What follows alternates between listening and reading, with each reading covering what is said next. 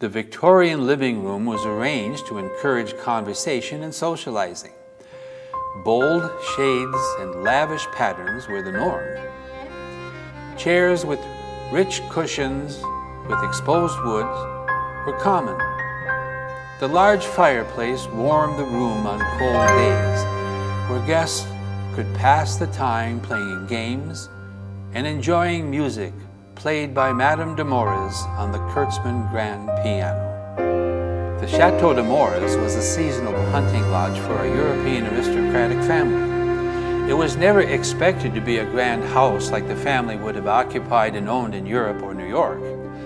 Due to the rustic setting, Madame de Mora's compromised on social norms in Dakota Territory.